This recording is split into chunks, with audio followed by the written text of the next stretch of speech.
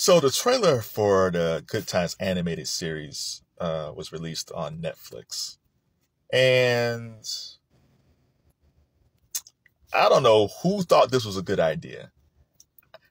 I don't know anybody who said that I know. It's like, you know what? We want to see a cartoon version of Good Times. Nobody said that. But the thing that disturbs me the most is the characters of the three children, right? So initial Good Times is Florida and James Evans trying to raise their kids in the hood and wanting them to have a better life. JJ was the artist, Thelma was a dancer, and Michael was, as they called the militant midget. Michael was the Huey P. Newton. Michael was the voice of consciousness of the family. Now, again, as the years went along, they changed Michael. They made him less militant. But initially, he was that black power type dude. We get to the animated series. It's different character names now. It's different characters. So, Junior is still Junior. He's an artist. Thelma is now the activist. Because lo and behold, in 2024, young black men can't be politically savvy. Listen, God bless my sisters, young sisters out there who are politically minded and they're activists and they're doing what they do. But we got this thing right now where it's almost like black women can be politically active and savvy and black men are just in the background doing nothing. It's so insane. Black people, when they fight for stuff, it's all for one. Black women, black men, fighting for justice. It's not just black women. But okay, fine. We moved the activism from Michael, from the youngest to Thelma. Fine. And they made the youngest character, who's an infant, a drug dealer. So Dave Chappelle had a great joke in Killing Me Softly, where he talked about seeing a baby selling weed on the corner. And it was a fantastic, amazing joke. I still love that joke. It's hilarious. But that was just a one-off joke in a comedy special. They've made the regular youngest son on Good Times, the animated series, a drug dealer. Yes. There are families that have drug dealers in their family. That does happen. But there's a whole bunch of black families where no one sells drugs.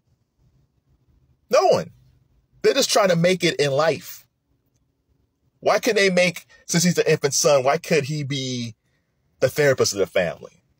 Why can't he be the one that everybody goes to for advice? That would be funny. Like the family's all crazy, but they come to the infant to give advice. Like Stewie. Why can't the youngest character, why can't this version be Stewie? Because Seth MacFarlane put Stewie from Family Guy. Because Seth MacFarlane is one of the executive producers on the show. And I bring his name up. I don't know how much Seth has involved with the script or not. But the thing about Seth MacFarlane, on his shows, he runs this thing. Yeah, they tell him, hey, Seth, the censors don't want you to do this, blah, blah. But most of the time, 99.9% of the time, Seth MacFarlane runs that show. Same thing with the South Park guys. With this show, with Good Times, Carl Jones, who was a producer on the Boondocks, was initially involved. And he said on X, he left early. That is a bad sign. I can understand if they didn't want Good Times to be the Boondocks 2.0. Fine. But it could be the Boondocks Light. But when Carl Jones said, I was in it, but I left it early, that's not a good sign. So they put in a woman named Ranada Shepard, I believe. So when I looked at her like credits, it's like, well, I never heard of her before. She only had like 4 credits, like 4 Hollywood credits. And it seems like to me they installed somebody, and again, it's no expression to her. I don't know her. I'm sure she's a lovely woman, but it seems like they installed somebody that they can control. Where they say, well, Ranada, this is what we want. You know, even she submitted a script saying, well, I want to change it. It's like, well, we kind of like the characters the way they are. Like they chose somebody that they chose somebody they can control. I feel like, you know who would have been perfect as a showrunner? Matthew Cherry. Matthew Cherry, like I went to the University of Akron. The difference is Matthew Cherry is an Oscar winner. And I think he made that short animated feature, Hair Love, I believe. I think it's called Hair Love, where, you know, it talked about a father and a daughter and her hair. And the thing about Matthew Cherry is that he believes love of a black family, the love between a father and his kids, or a kid in this case, in hair love. Like, he would have been the perfect choice, I think, for Good Times. Even if you say the premise is still the same, they're still in the hood. I think he would have not made them stereotypical. I think he would have built that cartoon with love and support.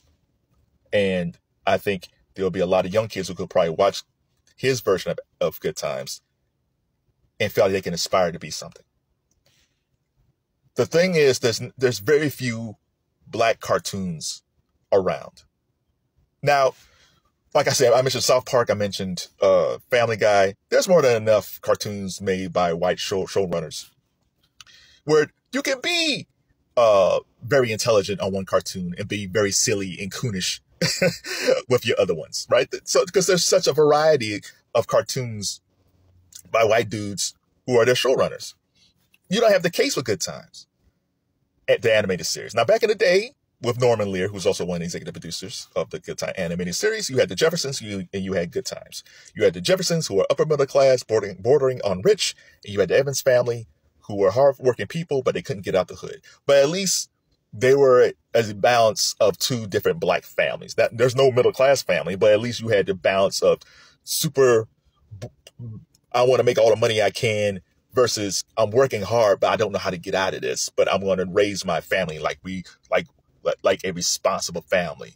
Like, just because we're here in the hood doesn't mean we can't aspire to be good people. And they don't want this. You can tell by this, the way the cartoon's made. Like, they're going with very coonish things. So what do you think? Do I have this wrong? Are you going to watch Good Times? Now, again, I haven't seen any of the shows. Show's not out yet. Maybe the initial trailer really doesn't reflect what the show actually is. And you know, when you look at the cast, it's people that I like Jay Farrell's on there, JB Smoove, Yvette Nicole Brown. They're all part of it. So they got good folks on it. But just don't give these folks garbage. We see enough negativity on the news. We got to give our kids something to aspire. We got to give our kids something to say, like, oh, okay, well, that's cool.